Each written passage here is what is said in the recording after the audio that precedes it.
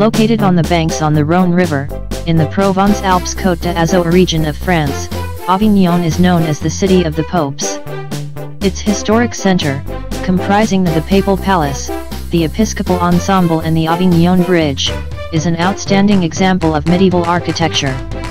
Resulting from an exceptional episode in history, which involved the seat of the Church leaving Rome for a century, it played a major role in the development and diffusion of a particular form of culture throughout a vast region of Europe, during a time of primordial importance in the establishment of sustainable relations between the papacy and the civil authorities.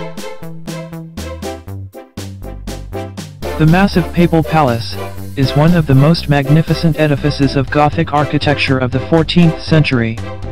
To the north is the Palais Vieux, or Old Palace, built in the reign of Benedict XII. To the south is the Palais Neuf, or New Palace, built by his successor, Clement VI, which houses the Papal Chapel. The Petit Palais, or Small Palace, begun in 1317, was originally the residence of the bishops of Avignon. It was later expanded during the 14th and 15th centuries.